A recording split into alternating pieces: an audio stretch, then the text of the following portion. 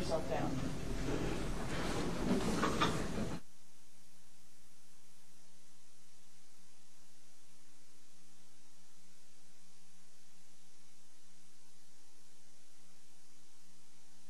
Introduction. My name is Jennifer Bill. I'm one of the faculty members here in the School of Urban Studies and Planning.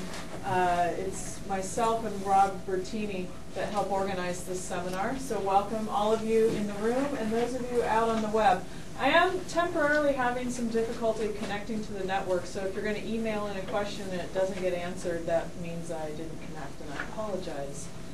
I'm going to introduce our speakers today. We have Scott Drumm from the Port of Portland, and we have Dick Walker from Metro, and they're going to be talking about freight. And it's right up here on the screen, so without further ado, I'm going to hand it over to them.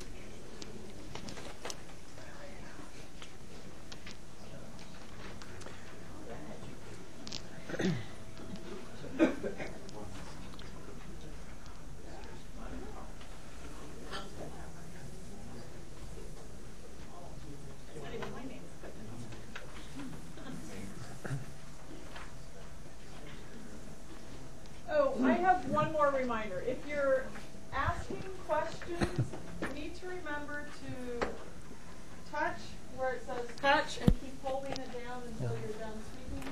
That way the people who are watching us on the web can hear. Of course, I'm not doing that right now. And the red light stays illuminated, so that's how you know you're on, if the red light stays on. So make sure the red light's on when you're talking. And smile. Yeah, that's good. Okay. Are you ready? Okay. Thank you for inviting us to speak today. Dick and I always jump at the opportunity to talk about why we need to worry about freight movement here in the Portland-Vancouver area. While a small percentage of total traffic here in the region, freight is still very important. It is a very important part of our regional economy, and that's why we're concerned with it. The Port and Metro have worked together for, well, I guess, about 8 years now on freight issues. We started by trying to figure out what was being done in other regions and found there really wasn't much being done. So then we went to talk with local carriers and local shippers about their operations, learn what some of the barriers were to moving their freight around the region, and try to learn more about what those impacts were of the barriers on their operations. And as I mentioned, not much had been done in the area of freight, but we needed to know how trucks are moving on the transportation system. So we had to develop our own method of looking at this. And what we ended up doing was coming up with a forecast of commodity flows and basing a truck travel forecasting tool on that forecast. It's a fairly unique approach. Nothing like this had been done before, and when we got done, it actually received quite a bit of national acclaim. Metro, as many of you may know, has a stellar reputation for modeling transportation, and this truck model actually just made their stock go even higher. So it's a leading edge sort of thing, another example of how Portland is sort of out in front of in many planning issues. But freight is not just a local issue either. ODOT is paying quite a bit of attention to freight. In fact, they have a freight element as part of their statewide transportation and land use modeling project and have undertaken a number of studies to better understand freight needs around the state of Oregon. And then within the last decade or so, the federal government has also become quite interested in freight, having passed 2 pieces of legislation which put together quite a bit of money for transportation infrastructure improvement projects and directed federal government agencies to do more research and data collection in regards to freight movement. So what Dick and I are going to talk about today is how this region takes care of freight in the transportation planning process. And we do that using 2 key tools, the first being the commodity flow forecast and the second being the truck model. Before I go into detail on the commodity flow forecast, I want to bring you up to speed on why we should pay attention to freight. And again, the reason is it's important to our regional economy. The purpose of moving freight is to move goods from their point of origin to a point of higher value. This supports your regional manufacturing base, but perhaps more importantly to each of us as individuals, it allows goods to be put on store shelves so that we, as consumers, can go into any store anytime and buy anything we want, whenever, whatever color, whatever shape, that product is going to be there. And an entire industry has grown up around the movement of freight. And in fact, for the Portland-Vancouver area, it's one of our niches. It's one of our strengths. If you look at the map over here on the right side of the screen, you'll notice that in the Mississippi Valley and East Coast, distribution hubs are a dime a dozen. But if you look on the Pacific Coast, there really are only 4 centers of distribution and logistics. We are one of them. That's true for a number of reasons. The first is geography. Geography has been very kind to the Portland-Vancouver area. We're actually closer to most of the domestic market than the Puget Sound region is. For example, our overnight truck reach, we can get all the way up to Vancouver, BC, and all the way down to the Bay Area, overnight truck delivery. You can't do that from Seattle or Tacoma. That's an advantage for local companies. Our rail connections are also an advantage. The only mainline Union Pacific service to Puget Sound from the interior of the United States is through the Portland-Vancouver area. On that same line of thought, the Columbia River Gorge is the only place in the Pacific Northwest where you have dual lines of railroad service. Both the Union Pacific and the Burlington Northern Santa Fe have dual tracks on both sides of the river so that you don't have as much congestion as you would if you only had one line. That's an advantage for our region. The other thing about the gorge is that it provides the only east-west river grade level rail and highway corridor north of the Mojave Desert here on the west coast. If you think about trying to move into Seattle or the Bay Area, within your final 100 to 200 miles, you've got to cross either the Cascades or the Sierra Nevada. Here we have a break in the Cascades and can come straight through, which makes delivery faster, less expensive, and more efficient. So again, another advantage for local companies. One of our other assets is our multimodal transportation system here in the region. This is one of probably 2 places on the West Coast, and certainly the only place in the Northwest, where you have interstate freeways, 2 transcontinental railroads, ocean shipping, inland barging, and international air freighter service all converging. And this generates economic activity for the region. In other words, we handle freight for others, and we get paid to do that. So for example, for every jacket Columbia Sportswear sells, say, in Denver or Minneapolis or wherever, a part of that comes back to the region in form of salaries, payments to vendors, taxes, that sort of thing. So it generates economic activity. And recent work that the Portland Development Commission has done for their economic development plan showed that about 1 in every 10 jobs in this region is in the transportation and distribution industry. And statewide, about 60% of all jobs are in sectors of the economy related to or very dependent upon freight movement. Next. As I've said, transportation is very important to the economy, and it's becoming even more important. A recent study by Penn State University pointed out that logistics and transportation account for about 20 to 25% of a product's cost. And with the creation of just-on-time and just-in-time delivery processes and a rapidly improving transportation system, we've seen average delivery time for freight drop dramatically in the past 40 years. What used to take 30 days in the 1960s only took 10 days in the 80s. Now we're talking 2 to 3 days. And again, that's an average, so there's a lot of freight out there that's actually moving faster than that. Now, to make this more concrete, this is an example of a local company that relies very heavily on the region's freight transportation system. It's Columbia Sportswear. First, I'm going to talk about their inbound movement. Columbia Sportswear is a major importer of apparel, footwear, and accessories from Asia.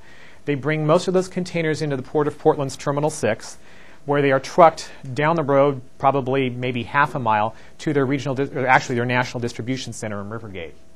They also do some importing through the ports of Seattle and Tacoma, and that gets trucked down to Portland as well. For certain commodities and to meet certain deadlines, they will also use air freight, though not as much as ocean. And that comes in through Portland International Airport, but also through Seattle, Tacoma. And freight coming in from those airports also gets trucked then into the Rivergate Distribution Center. The next step, once it gets inside the warehouse, the ocean containers are unstuffed, the air freight is unpacked, and those products are sorted and stored by storekeeping units or SKUs.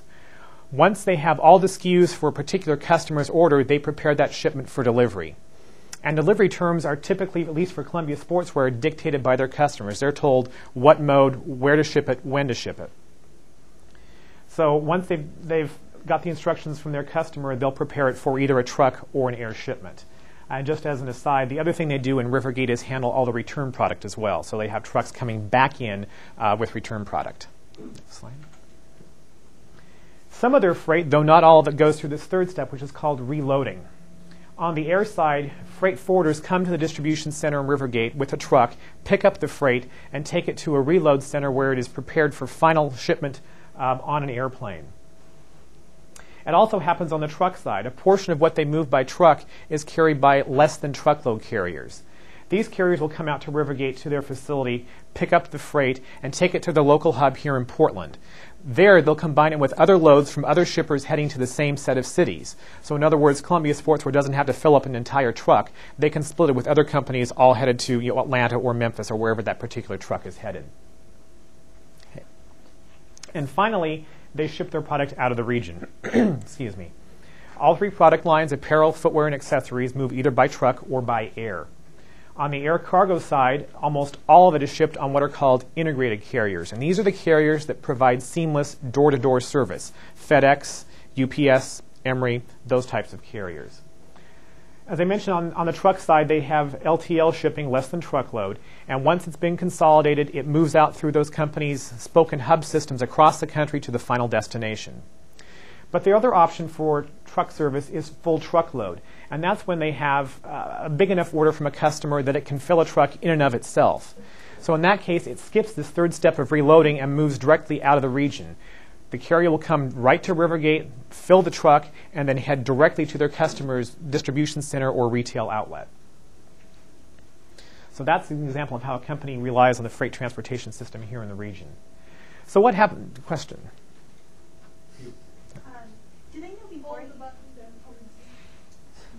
Sorry, do they know beforehand, like, what cities will get their goods by truck or by air, or what that percentage breakdown is?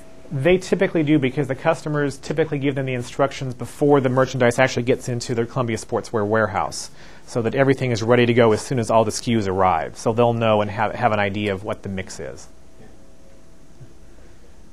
Just a comment on that. With e-business, if you see the tags that are scanned, they have automatic ordering systems now, so it's automated. If they order if they sell a Columbia Sportswear piece of apparel in Atlanta, that goes into an order. It's automatic. Yes. What is a SKU? It's a storekeeping unit, and it sort of arose out of the barcoding that they now use in distribution, where each individual item has its own little barcode and own little number, and that's how they're sorted and stored. So what happens if the system fails? Well, obviously that's a very, very bad thing, because businesses are very dependent on the system functioning as it's designed to function. If it doesn't, if there's some delay or congestion, then that will change how they operate and how they do business. It might mean, for example, cutting off production time earlier in the day so that they can meet some sort of transportation or delivery deadline. It may mean that they put extra trucks on the road because their existing fleet can't cover the same amount of territory as it used to. And something that no one wants to see, sometimes the carriers revert to using neighborhood streets to lessen the impact of delays caused by choke points. But perhaps even more important than the congestion and the delay is the uncertainty that it creates. From talking with our customers, we understand that they can, for a limited amount, deal with congestion and delays. The problem for them is knowing exactly when's the delay going to crop up and how long is it going to be. For example, let's imagine you're a high-tech company out in Washington County.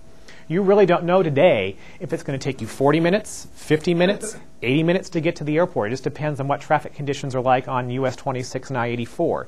And that's a problem, mainly because today many customers have imposed delivery penalties for their vendors and carriers. So if there's a missed delivery, it will cost somebody in the supply chain some amount of money. It can range from something being relatively minimal, like having the truck have to wait till the next available truck bay is open. In other words, the truck waits 15 minutes, couple of hours, half a day, whatever it is, all the way up to very stiff financial penalties for a missed delivery. So being able to rely on the system to get their freight where it needs to go on time has financial consequences for them. And if these adjustments and these penalties are such that it raises their cost of doing business and makes them less competitive by being here, they may opt to leave the region. So again, another reason we need to pay attention to freight movement here. Now, Columbia was an example of how one company uses many modes to move its products. This table shows you a variety of commodities and the modes they use. The one thing they all have in common is that no single commodity here relies on just one mode to move. They need multiple modes. The other point I want to make about this slide is that there's been a trend recently in logistics where companies really aren't as concerned about what mode they used, but are more concerned with how fast can it get there and does it meet my transportation budget. So what they'll do is they'll turn to their carriers or their third-party logistics providers and say, hey, we need to get this shipment to Dallas in X number of days, and your budget is Y dollars. If you can do that in a truck, fine. If it takes an airplane, fine. It doesn't really matter to them.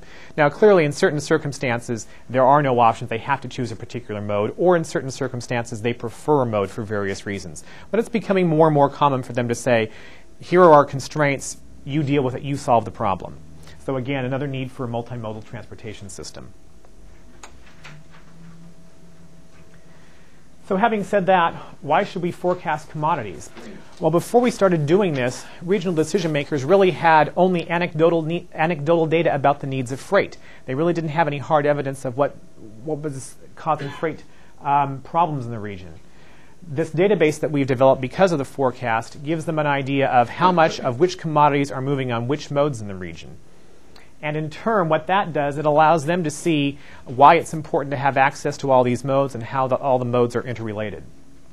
But the main reason we did this is because that's what feeds the truck model. That's the data the truck model uses to model truck traffic here in the region. So why do we care about truck behavior? Well, the truck model can do a couple of things. First of all, it takes our commodity flow forecast and takes it to the next level. The commodity flow forecast tells us what's moving and how much. The truck model can help tell us where. And it can also help predict the future. So we can see today where choke points are going to be tomorrow. We then can evaluate various solutions and see how they'll address those problems, and then help us sort the projects by priority. So it's a very beneficial planning tool. And as I mentioned earlier, the federal government in the past 10 years or so has become very interested in freight, and they've made a lot of money available for transportation improvement projects. We then compete with other states, other regions, other metro areas for this money. What the model does for us is give us fairly definitive information about what our needs are, and we can make a better case for that money than other regions who don't have this kind of resource are able to do. Well, if Metro has a passenger vehicle model, why not just use that? Why do we need a model separate for trucks? And the answer is that passenger vehicle movement is typically much simpler than truck movement. If you think about a typical trip in your car, it's home, work, home, home, school, home. Maybe it's home, work, store, home. But it's typically out and back and fairly limited in scope. This diagram here is fairly simplified, but it shows you some of the forking that can happen with a truck. It can go to a number of different places depending on the commodity, depending on what mode it's trying to link up with. So we need something that helps us really understand the unique behavioral aspects of trucks. And that's what this model does for us. We have just recently completed an update of our commodity flow forecast. And this time around we had two very distinct forecasts, but were part of the same project because they're related. The first was an update of the commodity flow forecast, how much of what is moving through the region on which modes. The other was to develop a forecast of waterborne cargo volumes in the lower Columbia River from the Portland-Vancouver harbors down to the mouth. What we're talking about today is the first point, the commodity flow forecast. It was a cooperative bi-state project sponsored by Metro, the Oregon Department of Transportation, the Port of Vancouver, the Southwest Washington Regional Transportation Council, and managed on the region's behalf by the Port of Portland, which was the first time we've had that much cooperation on both sides of the river, so that was a very good thing. What we did is we established a baseline in 1997 for freight volumes here in the region and forecast them out to 2010, 2020, and 2030. The data tells us information about the tonnage and the dollar value of freight moving to, from, within, and through our region. It gives us breakouts on market and direction of travel. It also is including an analysis on what trends and factors might influence any kind of mode shift or change in our commodity mix in the future. And what's very important for the model is it's also going to tell us some new information about truckload factors, one of the key elements of the truck model. My point in showing you this slide is not to make you well versed in the sources of freight data, but rather to point out that not one single data set exists that allows you to do this kind of work. And this is a list of only some of the data sources that were cobbled together for this project. I think it also probably indicates some of the complexity involved and some of the challenges and headaches that our consulting team faced. Fortunately, they did it. I didn't have to, because that is a challenge. Next slide. When everything was said and done, what it told us was that freight volumes in the region were going to double by 2030. And this is a rate of growth that's a little bit bigger than national average, but a little bit slower than the West Coast as a whole. And I'd say it's slower than the West Coast as a whole, probably because of the phenomenal amount of growth forecast for Southern California, and they're driving up the average for the West Coast. But again, bigger than the nation as a whole. Next slide. This chart shows the largest commodities in the region on a tonnage basis. 8 commodity categories comprise about 3/4 of all the tonnage, and we looked at 42 different commodity categories. And it's probably no surprise that the bulks are the leaders here, with petroleum products, non-metallic minerals, and cereal grains being the 3 largest.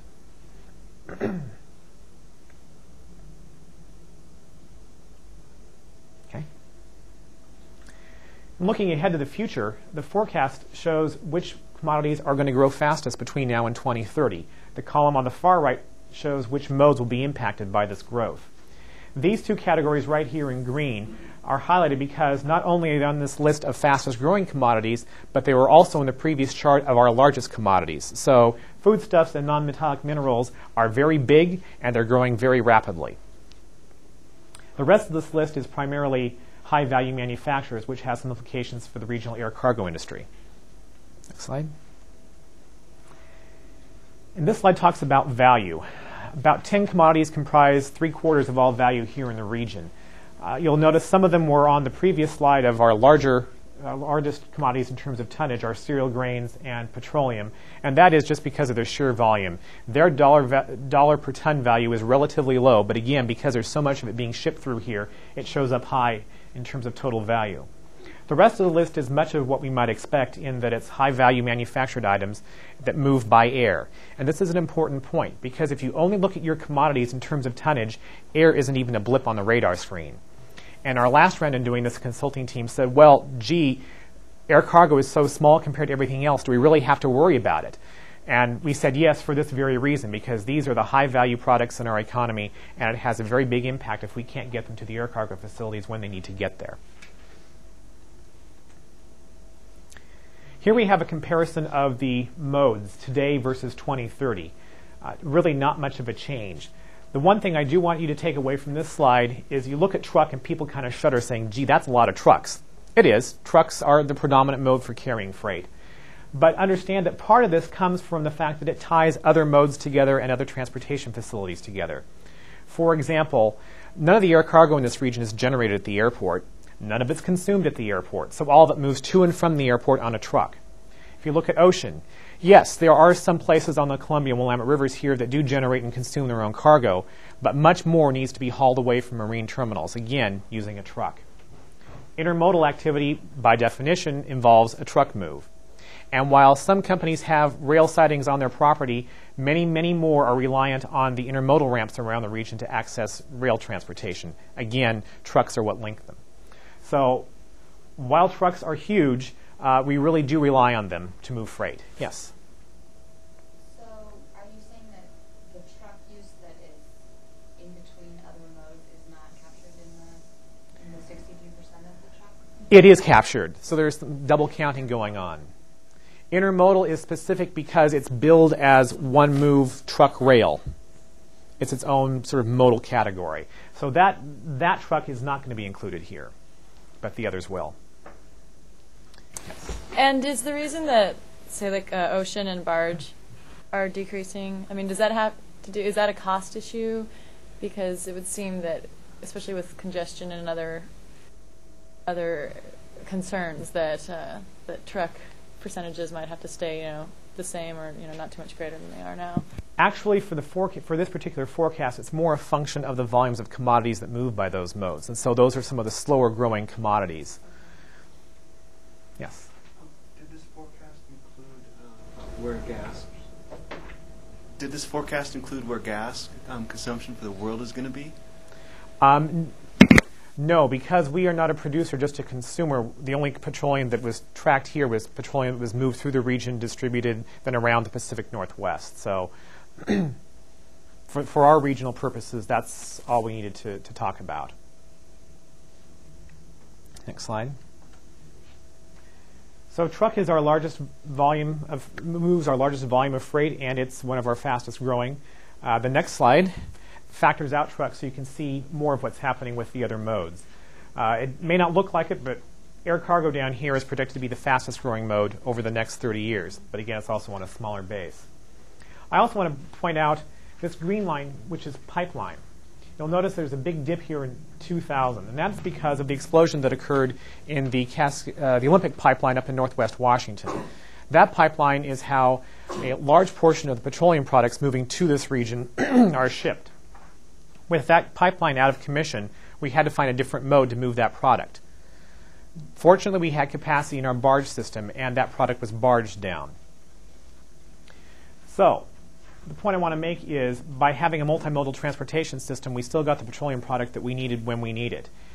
Had that not been there, the only two options would have been rail or truck. And if you think about petroleum, it's fairly bulky, fairly heavy. Think about the number of rail cars it would have taken, the number of trucks it would have taken, and what that would have meant for congestion on the rail and freeway network in the I-5 corridor. Further, aside from pipeline, waterborne is probably the least cost method of moving freight. So if we'd had to use rail or truck, we might have seen an increase in petroleum-based product costs here in the region because it would have cost more to serve the region. So again, having a multimodal freight system is to our advantage. Next slide. One thing we did with this particular forecast that we were not able to do before is take a look at pass-through traffic. And what pass-through traffic is that freight that moves through the region but never stops to get handled. In other words, it's something moving from Southern California to Puget Sound, from British Columbia to the San Francisco Bay Area, never gets handled here in Portland at all. It represents about 15% of freight volumes overall in the region. For trucks, it's about 7%, but for rail, it's 41%. And if you think back to about what I said earlier about the gorge being a funnel for rail activity, that's why this number is so high. Much of this is heading to Puget Sound. Now, some people argue that, well, that's not necessarily a good thing because having all that traffic for Seattle and Tacoma congests our rail network. It does to a certain extent. But the beauty of it is we have a level of service and investment in infrastructure from the railroads themselves that you wouldn't see in a market our size otherwise because we handle this freight. So local companies are able to avail themselves of better service and better infrastructure because of it. So it does congest, but I think it also has benefits. Next slide. So what does all this mean? Well, clearly there's increased demand nationally, locally, and even globally for some of the products that we produce and handle here in the region. And that's going to mean increased freight volumes. As we put increased freight on the roads, rivers, rails, and airplanes, it's going to put additional pressure on our transportation system. So we need to make sure that what we're doing when we do transportation planning is make sure that we have an efficient system for all modes to operate. Because if they don't, they'll start to use other modes. And truck tends to be the default mode for a lot of freight. Now, I showed with petroleum an exception to that where barging was actually the alternative mode. But if we put more and more pressure on the road network, it's only going to make matters worse. And I'll turn it over to Dick to talk about how we know what's moving and where it's moving on the road system.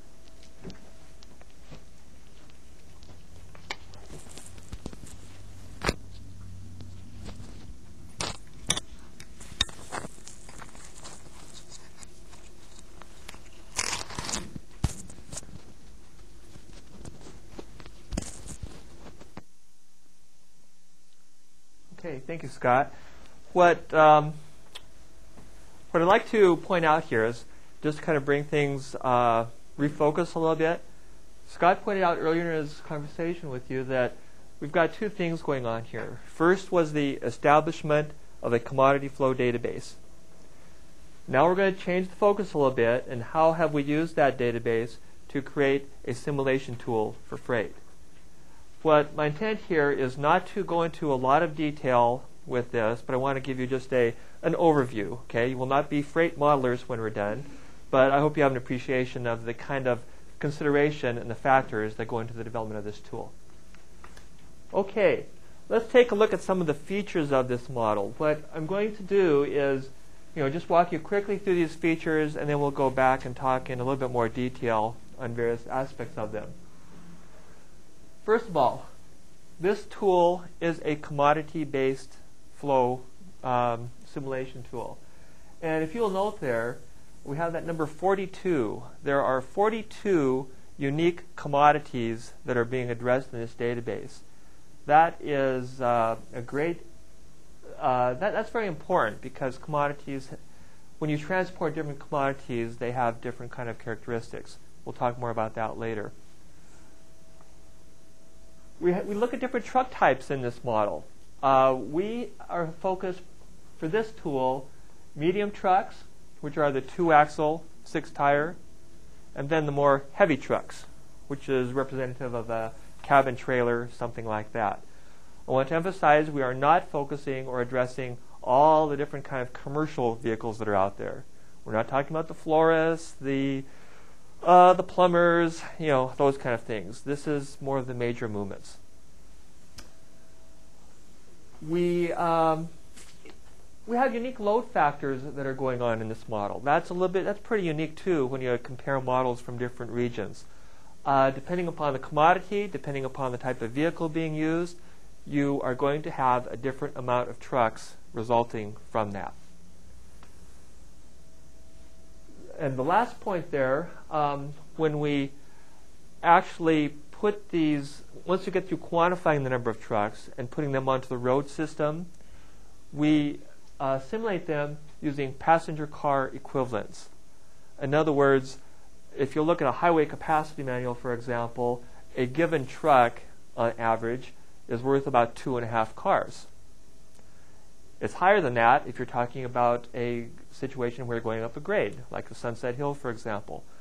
That's important because it certainly has great impacts on the amount of capacity that is used in the system and the degree of congestion that could result because of that. So these are some of the unique features we have in a model that we felt were important enough to capture. Okay, commodity-based. I know you're hearing that word over and over and over again, commodity. So important. When you look at the number of truck trips that are driven in the system, it's not by employment. You could have a firm that would have 10, 20 employees generate a whole lot more truck trips than a firm of 100. It really depends upon the type of the business, the type of the goods that they either consume or produce. Commodity is the key there. That generates how many trips we're talking about. Furthermore, the type of commodity you're dealing with has a huge influence on the transport characteristics that you see. We have a few of those listed here. The type of vehicle, to say the obvious, is influenced by the commodity. If you're hauling logs, you need a pretty big rig. If you're hauling high-tech equipment, it could be a van. Okay? Load factors. Heavy commodities aren't able to load as many in a given vehicle. Time of day. Some commodities that are very high value, very time dependent, they don't have much flexibility in their delivery times. Whereas other goods have that flexibility and can be done at night. So you see different kind of reactionary modes to the various stimuli that can be brought into the system. Next slide. Commodity influence certain kind of characteristics along the transport route. Through the examples that Scott gave, you can see some goods require reloading or consolidating or restuffing, whichever terminology you like to use there.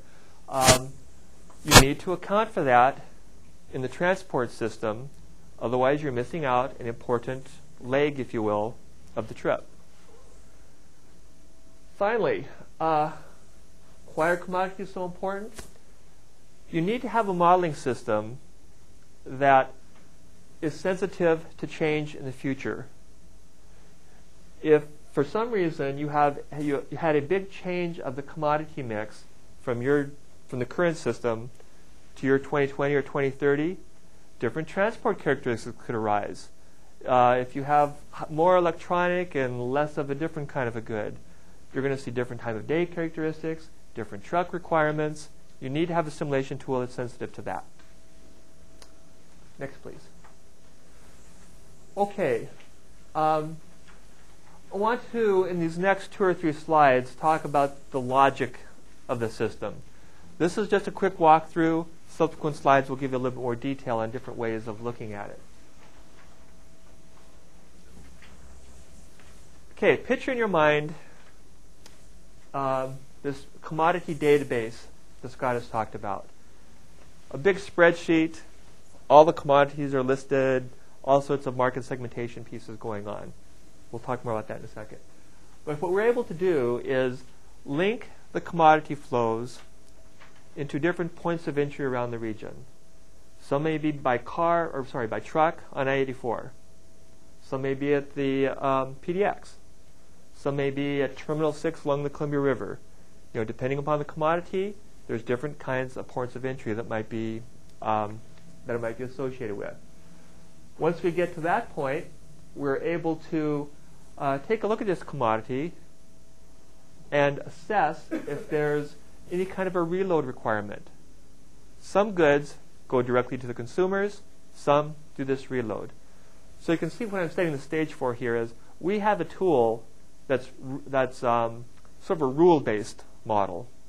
Okay, if any of you are familiar with passenger transport models, there's lots of logit equations, things like this. This is a different form. This is much more of a rule-based, categorical type model. Okay, next point down. Once you make those first 2 assessments, you go through a process where you estimate logical destinations for this load. I'm going to go into that more in a little bit. Okay, given that, you need to convert this commodity tonnage into how many trucks are required.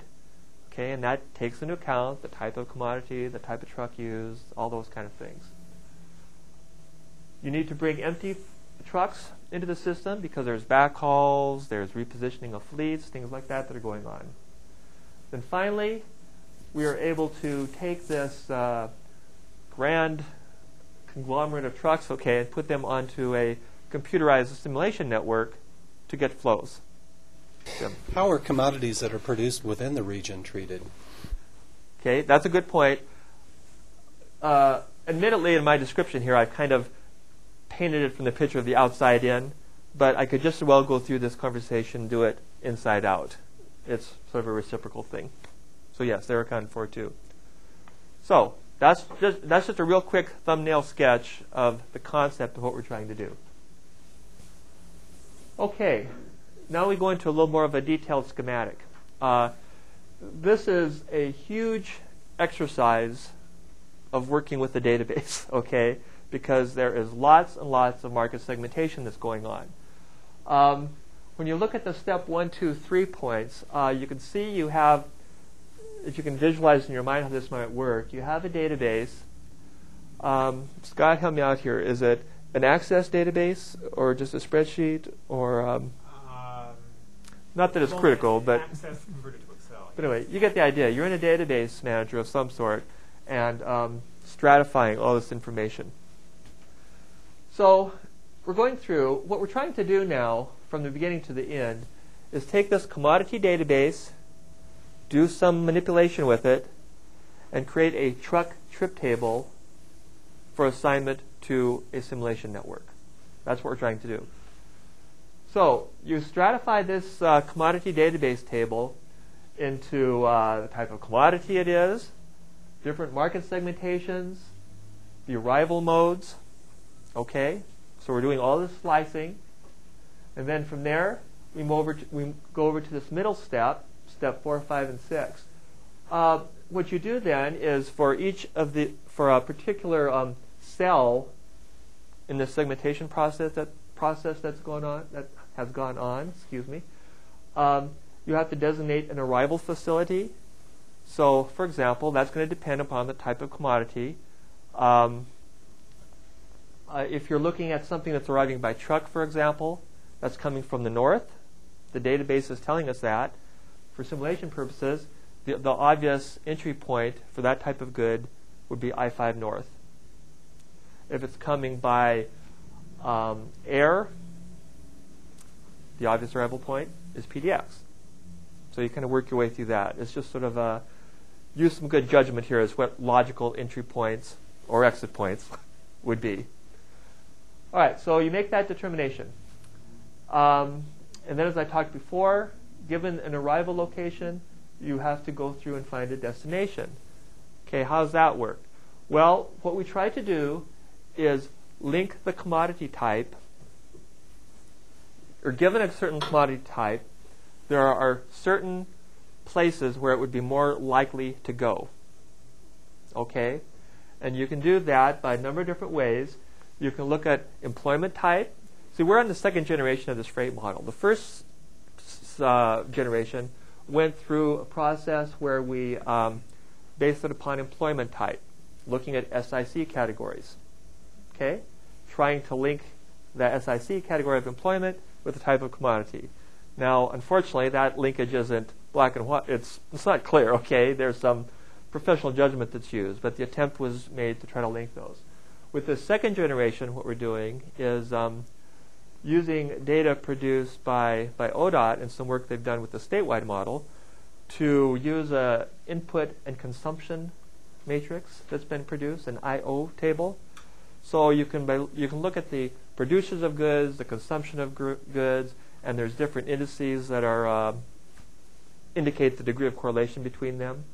And we can use that as a proportionality fit, if you will, as to the likelihood of where a particular good would go. I'm sorry. So destination, would that be somewhere just within this region, or is that like Seattle or Minneapolis? Yeah. For simplicity, your point is the same as what Jim raised here. For simplicity, I'm kind of describing it as outside coming in. But the exact inverse is also true. We have goods produced in this region, like your arrival facility. Maybe arrival isn't exactly the right word. It should be more of the place where we account for it in the system. It could just as well be a Nike. All right, it's produced. It's distributed out to whatever their typical transport system is, and then from there it leaves. Okay, or it could be an electronic good. So we account for things produced here going out, things produced elsewhere going in, coming in. Both of those are accounted for. It's just for simplicity I'm describing out to in. I'm sorry, I think my question was just simpler than that. It is, since this is a model for this region, you're just looking at arrivals and destinations within this region, whether or not the final destination is somewhere else? We're focused on those that have a trip in, if you want to call it that, in this region. However, you can't ignore the through trips. As Scott indicated, 15% or so of the tonnage is coming through this region, and you have to have those trucks on the system as well. Otherwise, you're missing some of the flow movements. You just answered my question about the through trips. Thanks. Okay. Do you account for internal circulation, that is from plants in Beaverton to Portland and vice versa? Yes, sir. That's accounted for here, too, as well. Yes? So can you give me an example of a destination facility? Okay, let's walk through an example. Let's say a good arrives in the region at T6 on a container, in a container, through barge or ship or however it might arrive. Okay? Let's say it's something Fred Meyer has. Okay, it's some products and goods that Fred Meyer has ordered for this region. So hypothetically, that good might need to go to some kind of a reload / distribution center. So maybe that good is transported then by truck down to the Clackamas area, the Clackamas Distribution Center. Okay. From that site, the goods have to be distributed out to the respective stores that need this product. So maybe there'd be a truck that's headed to Beaverton, one to Gresham, one to name your site. So that's kind of the segmentation needs to be going on. Or one to Seattle. You bet. All potential destinations. Okay. Yes.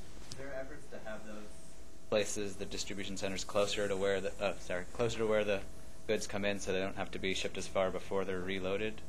Or do you know anything about those siting decisions? I don't. Okay. Scott, are you better able to address, or? There we go. We'll try this. Yeah, actually, companies do like to have their distribution facilities close to the transportation and the reload facilities so that they're not moved as much prior to final outbound shipment. And so you'll see, that's why you see those 4 areas on the West Coast I showed in that one map. That's why they're as dark green as they were, is because those companies want to be close to both the transportation facilities and the reload facilities. Thanks, Scott.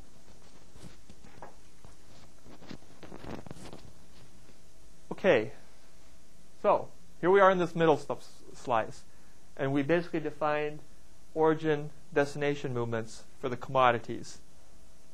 Next step, in step 7, create vehicle or truck trips from those commodities.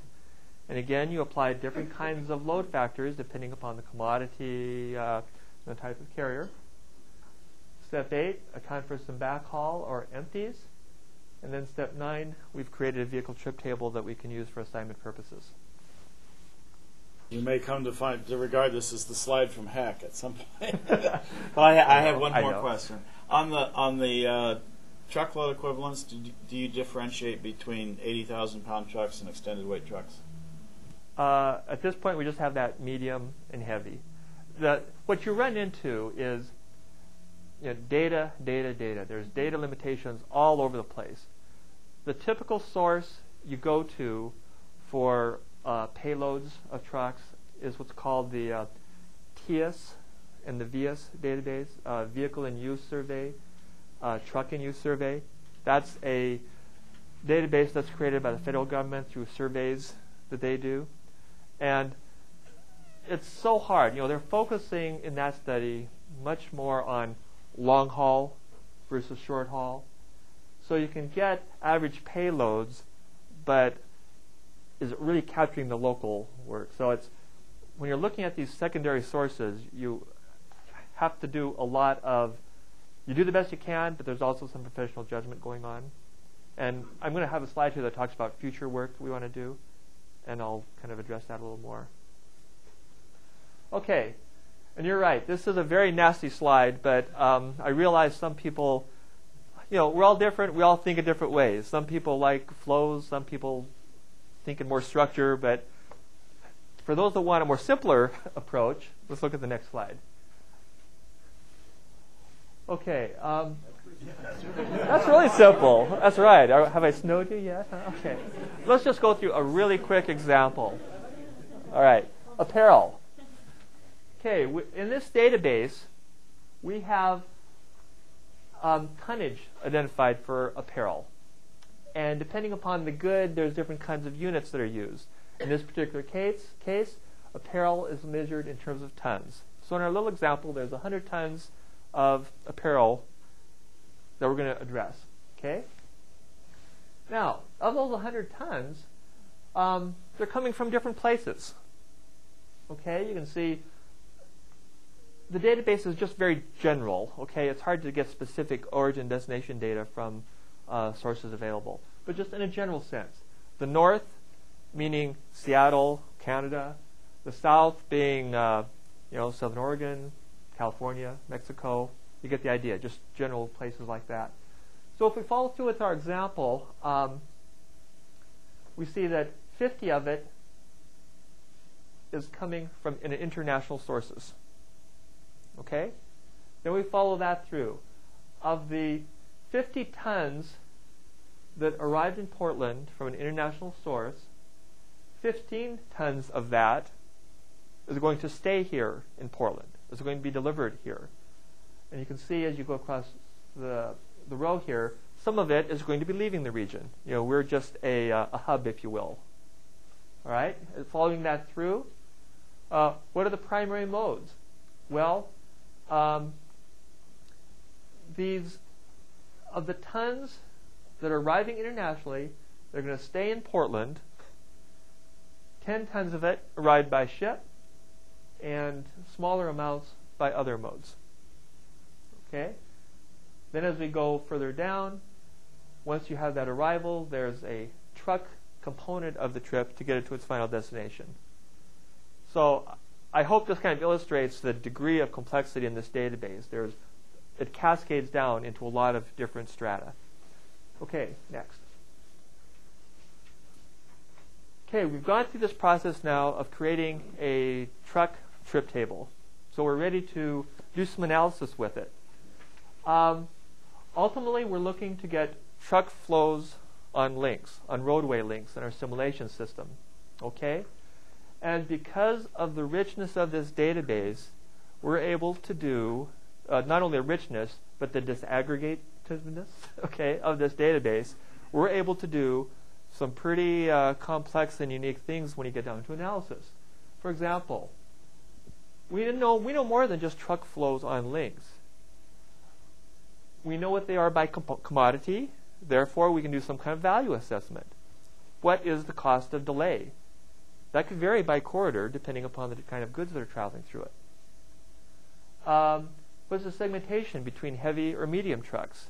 That might have an influence on the type of, let's say you're in a congested corridor, that could influence the type of improvement you might want to do. Commodity type, I've already said. Time periods, flows during the nighttime aren't that big a deal, but if you start looking at flows that are during, peak periods or midday periods, you have different effects during those different time periods of the day. We can do more things. I just made a real rough, I had help. We just did a real rough illustration here of how you can calculate information such as this. This represents the year 2020, the 2-hour PM peak, so that's 4 to 6 p.m. This is work we did for our regional transportation plan, and to try to get a sense of the degree of congestion or the effects that trucks were bringing into the system. So if you look at I-84, for example, you can see that 3.5% of the flow is trucks. Probably the biggest number there is that represents a 75% increase over today. You walk around all these different corridors, you can see fairly significant numbers. I-5 North is a 24% increase. I-5 South, 50% increase. Those are big numbers. Next slide. How about VMT? Again, we look at the various corridors. Probably the big story there is, let's look at I-84 again as an example. Auto VMT in that corridor is going to grow by 7%. Look at that truck VMT, 90% increase. Okay? You look at trucks, they don't have a lot of options when it comes to traveling. They've got to go on the regional system pretty much. Cars tend to divert, find alternative routes, but a lot of trucks don't have that luxury. Next. Okay. Given this tool, we have applied it in quite a few studies so far. I've listed 3 here, and it's getting more and more use all the time. It seems like anymore, over the last couple years, we don't do any study at all that doesn't raise the question of trucks. Okay? It's either a truck-specific project, or if it's not, is the thing we're talking about going to impact trucks in some way? Okay? Because freight is important, and as Scott has talked about in his presentation, the region's mind is really thinking about freight now. Okay? It's on everyone's mind. So we've used this tool to help designate what the regional freight network should be in this region. Where should the focus be for good freight movement?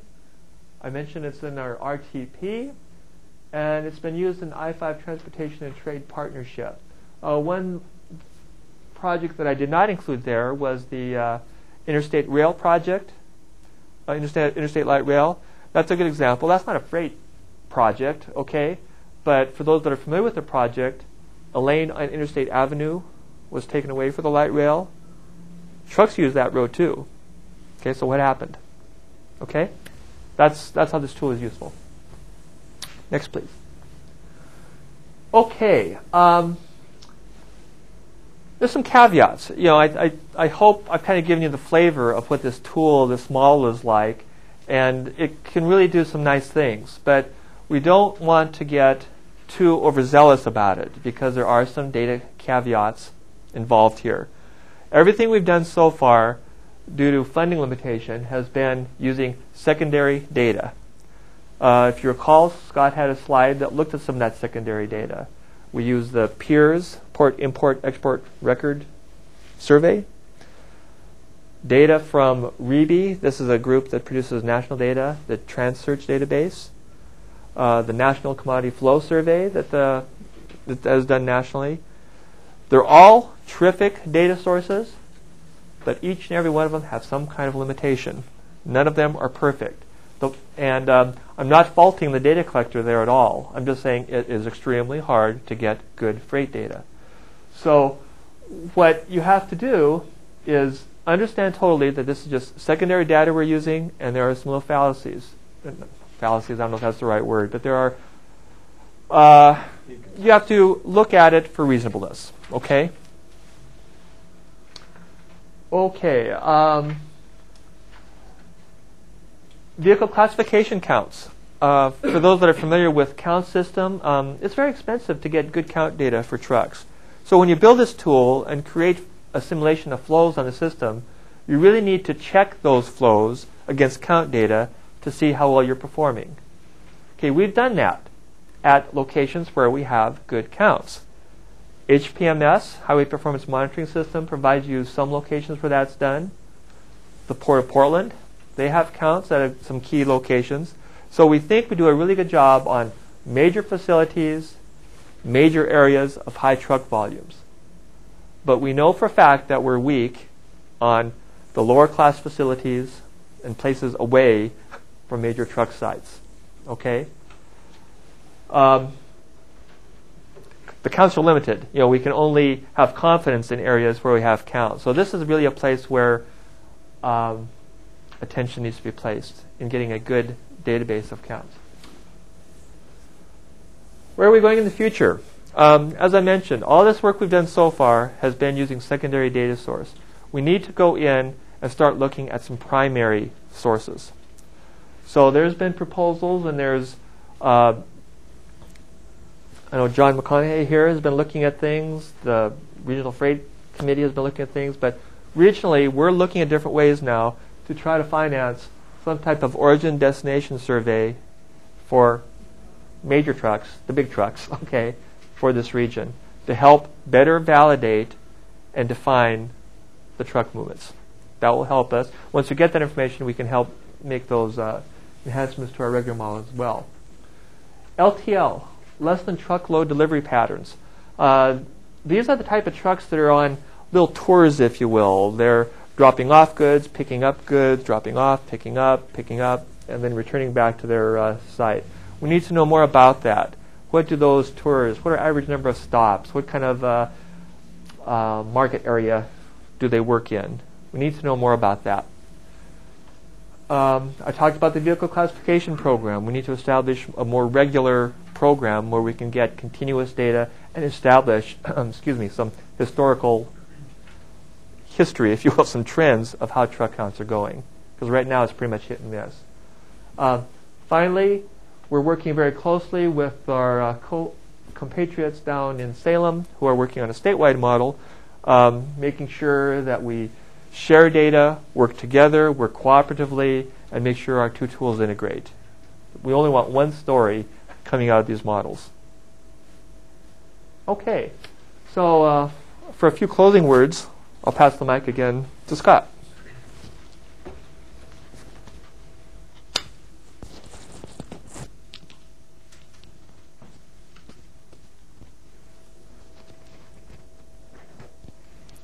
We've talked quite a bit about the commodity flow forecast and the truck model, but what I want to emphasize as sort of our final remarks is that really the value in what we've done has been that the region has used this. This wasn't something that we did because, gee, this looks really interesting, or why don't we just try to do something? There was definitely a need in the region, and that's why we did this. It was used. So that's why I have this on the screen. No matter how cutting edge this is, really it's not worth much if we don't pay attention to what it says. So both Dick and I and the rest of us at the Port and Metro who work on this type of stuff really encourage you, both students and practitioners, that as you go through your careers, encourage the development of tools like this and use them to make more informed decisions about freight.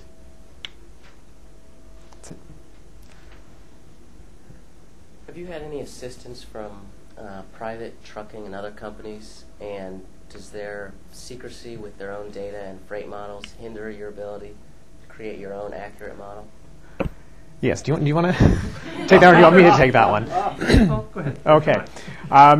We have tried to work with local trucking companies and national trucking companies, and when we talk to them, sure, that's a great idea. We'll see what we can get you. And they come back and go, oh, because of confidentiality agreements with our clients and a number of things, it just isn't possible for them. But you're right. If we had that, it would really improve the accuracy of our model. Very perceptive question. Yeah. Actually, I have a couple questions from people watching us on the web.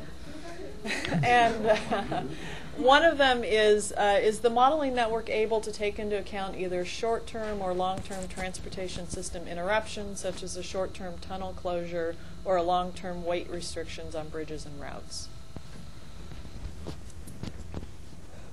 Okay, the way the model is currently structured, and I'm not sure how we could do it any other way, it is not sensitive to any modal changes that might occur. Okay, but it could be, it is sensitive to different kinds of routing decisions that might be made.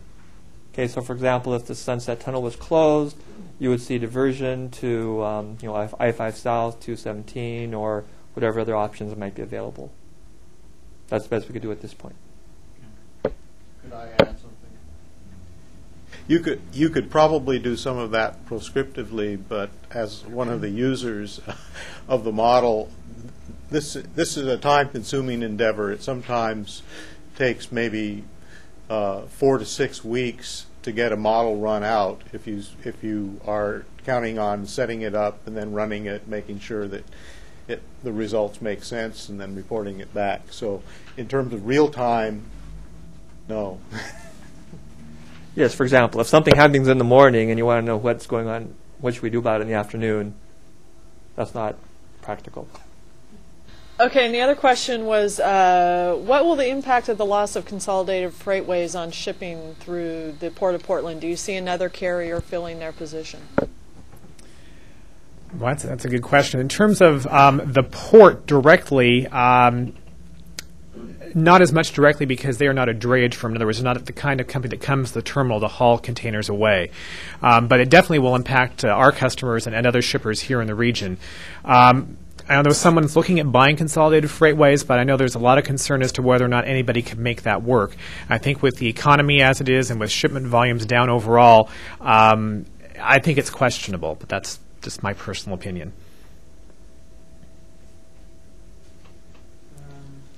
Seems I'm just looking at the databases you have here for the forecast models that you have.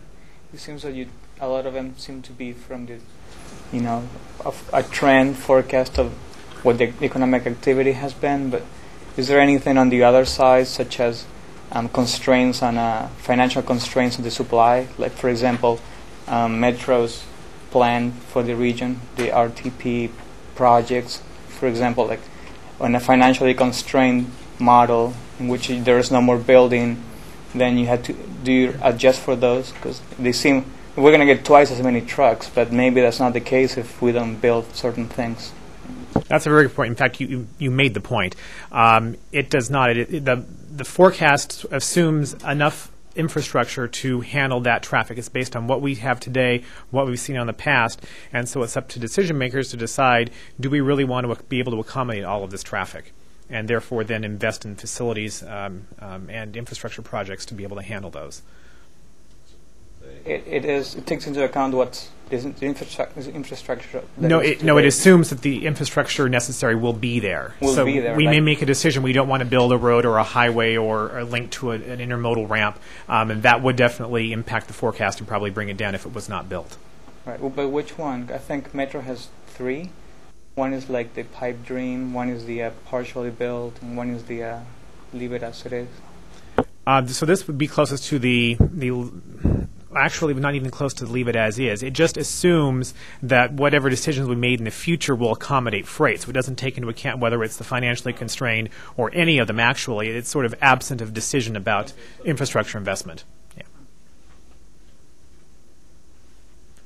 You said that it was an unusual situation with the commodity flow database development, that you got the kind of bi-state and regional coordination cooperation that you did. Is that, with like the I-5 trade partnership, is there an ongoing vehicle for that kind of bi-state cooperation, or is it just on a kind of a project development basis? No, the bi-state commission actually meets on a fairly regular basis to talk about, transportation, land use, and John might be able to answer that question better, actually. Clark County, I'm from Clark County, Washington Department of Transportation, and we try to integrate our transportation planning and have for some time. For example, people from Clark County sit on the various committees and governing boards of Portland Metro and vice versa on the transportation planning boards. And as an outgrowth, several years ago we developed a bi-state committee specifically for transportation planning, and a recommendation coming from this I-5 partnership process, which studied I-5, recommended even further integration of planning to with regard to land use and some other activities, and we're in the process of putting that together.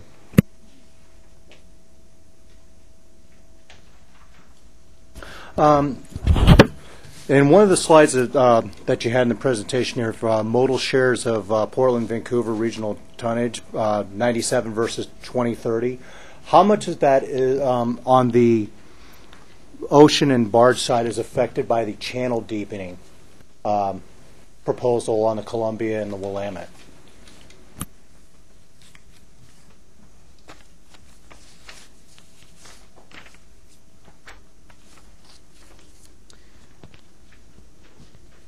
Most of the barge numbers probably would not be impacted by channel deepening one way or the other because they're very shallow draft vessels.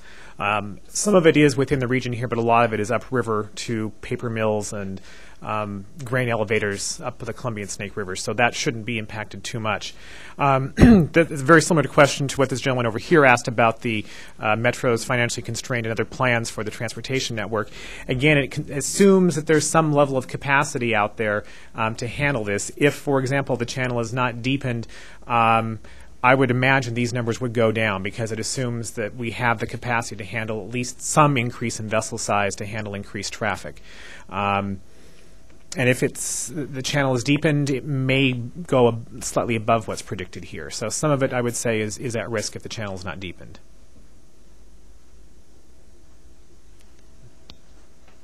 You mentioned that 15% of the freight pass through the Portland metropolitan area, and you said something that there is some advantages and benefits to it. What is the advantages of freight that's moving through Portland? That was mainly on the rail side. It was on the rail side. Because we handle more volume than we ourselves produce or consume, we actually have better service, more frequent service, and better infrastructure because of the volume coming down from Puget Sound. And the railroads themselves are doing the investing in the infrastructure. If we didn't have that connection, if Seattle and Tacoma could just head directly east, we wouldn't have that volume, and we probably wouldn't have the frequency of service or the investment in the rail lines that we have. So that's the advantage. Could you talk a bit about the assumptions or the modeling that connects commodities to modes in the region?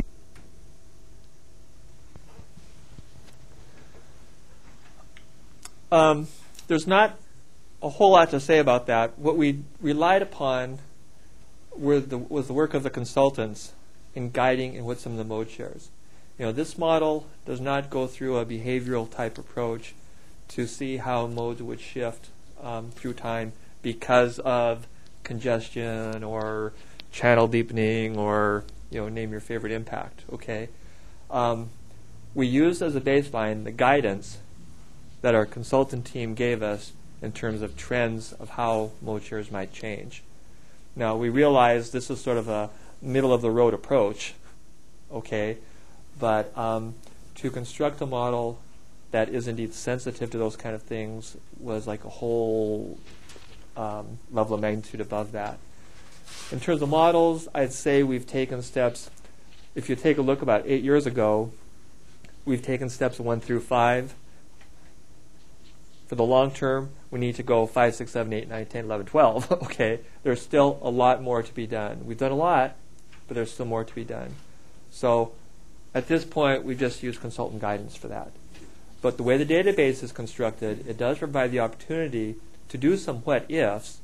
For example, a person could go in, modify the commodity database in some way in terms of just do a manual mode shift, change your table, and then we could run it through our freight model, if you will, and see what that kind of scenario came out in terms of flows. You want to add anything, Scott?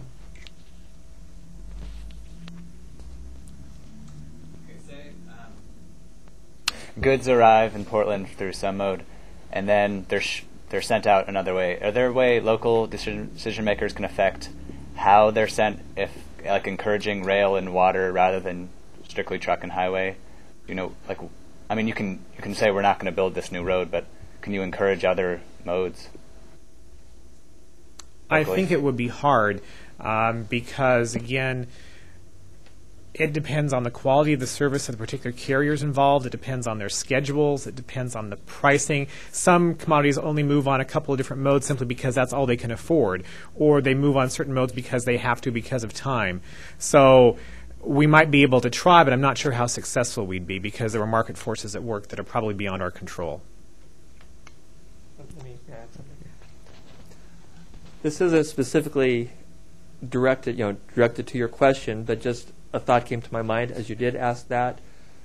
When you do engage conversations with the trucking/freight community, it's so interesting because all of them are on a 2-month, 3-month kind of horizon or thought process. You try to engage a conversation about, well, we want to do some things that will affect the infrastructure 5 years from now, 10 years from now. We want to make a 20-year transportation plan. What kind of roads do you need in place to help you do this? And you're just coming from very different temporal places. They're thinking very short term, as they have to. I wonder if Metro uses this forecast in their land use model. UGB expansion, location of industrial land, zoning, that type of thing. We are not using it in terms of industrial land. I mean, that's kind of a different process, how much land you need, those kind of things, all right? We are using it in terms of the degree of congestion that might be brought into the system due to truck movements. That part is accounted for. The part that is affecting accessibility between places. And as accessibility to a place reduces, it's less likely that a certain area might develop. So indirectly, it's a part of the equation. But I think what you're asking is, do we actually look at where the truck patterns are, the O&D patterns, and would it be more effective if this distribution center was moved up here? And the answer is no.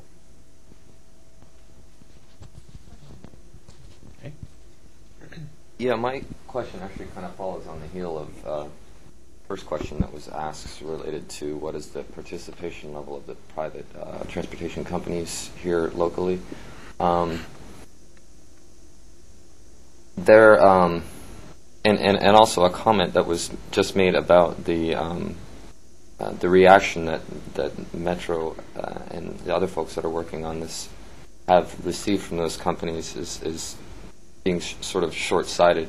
I work for a major LTL company whose IT services are here in Portland, Oregon, and in fact, I'm fairly intimate with the system that we have in place for dispatching our vehicles throughout the U.S.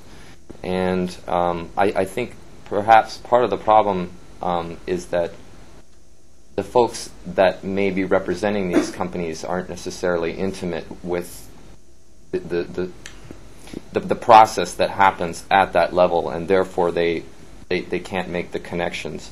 So I'm wondering if you could comment on that, and is that something that you guys have, or you feel is the experience you've had in dealing with some of these companies here locally? I think that it is. I don't know if you agree, Dick, or not, but I know some of them, especially the local people, really want to help out and do what they can, but as they try to get permission from corporate headquarters or the data department or whomever, that's when they start having difficulty. So I think you're right. Maybe it's that we're not talking to the right set of people. Yeah, I'd like to add, early on in the process, we developed a various set of committees to kind of guide us as to what approach we should take, what kind of tools would be best to be sensitive to the kind of policies and the questions facing them. So one of the committees we developed was indeed a committee that had different kind of carriers, shippers, people like that on it. And we got great participation. We got Consolidated Freight, we got UPS, Scott, help me out on some of the others. Sequent. We had some of the bigger players in the region. So, my hat's off to them because they're obviously very busy people with a business to run, but they did take the time out, come and talk to us. We met, roughly monthly for a period of 3, 4, 5, 6 months, off and on for a whole year. So they really committed a lot of time to help. But and during that process, we did our best to try to discuss the planning process, if you will, but it's difficult. So they did tell us good things, and they did help us guide us into the directions the models should take. But we are suffering a little bit of shortfall when you come down to the next step in terms of could we get some delivery data, for example, to see exactly what kind of patterns you make, because you do run into confidentiality and things like that. And secondly, even if you do find a firm that's willing to contribute data to this effort, it seems like every firm you visit has a different kind of format for their data. Some have it electronic, some have a file cabinet, some have it just sheets on a desk. It's all over the board. So I think you can appreciate to try to process that data and develop some kind of a tool or database from it. You're getting into quite an expense to do that. And you need more than just 1, 2, 3, 4, 10, 15 firms. You need hundreds, okay?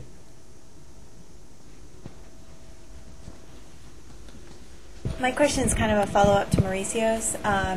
I heard that the Transims model does not include freight data. Could you maybe comment to tell me if that's accurate, and if it is there any work being done to include freight data in the future?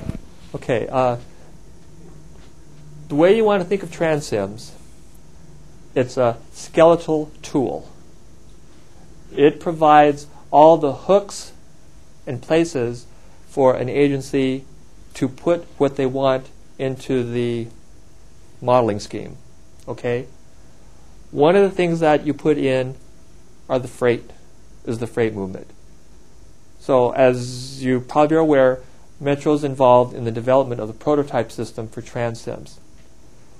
For the person trip tables, we are working with people to develop logical algorithms, if you will, for that. What we'll also do is take our freight information from the work that we've been doing over the past 5 or 6 years, and that will be an input into it. So does Transims go in and have truck trip generation rates and all this kind of stuff? No, it doesn't. It just inputs models from what your local agency has already produced.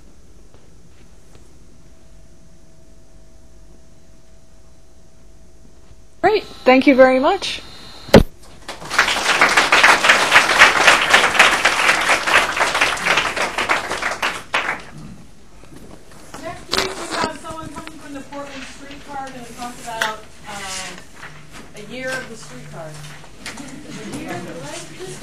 Those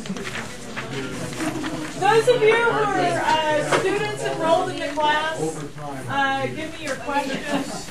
I know a lot of you asked questions. Just do me a favor, write it down.